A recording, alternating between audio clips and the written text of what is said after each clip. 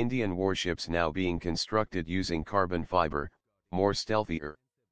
Garden Reach Shipbuilders and Engineers, GRSE, under the Ministry of Defense, which recently completed major modernization of its infrastructure facility and has doubled its capacity, has become the first Indian shipyard to build warships using carbon fiber composite material.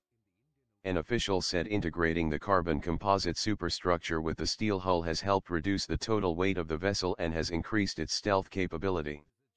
The Kolkata-based shipyard has incorporated this technology in its ongoing project of 3rd and 4th ASW, anti-submarine warfare, corvettes being built for the Indian Navy.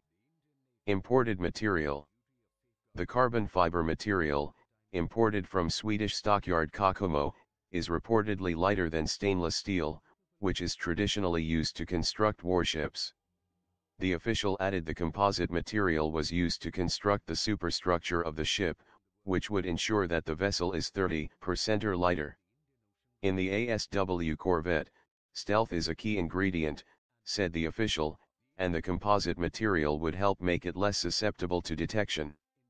In a record for a ship of her size, the 3rd ASW corvette has successfully completed contractor's sea trials in the first sea sortie itself, while the final machinery trials for the vessel have also been subsequently completed.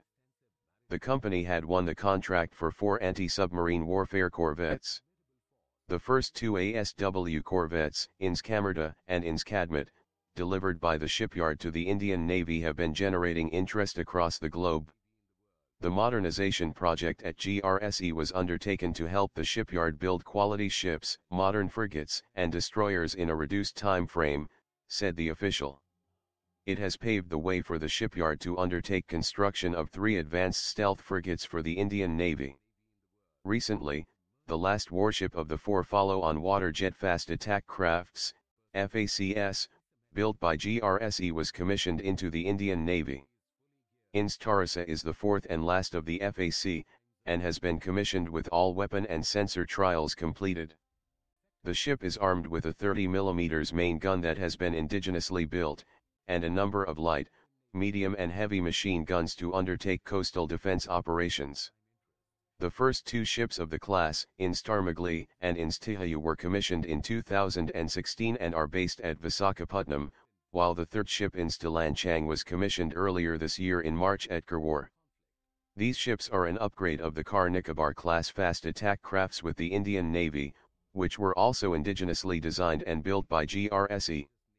Thank you for watching. Please like and subscribe.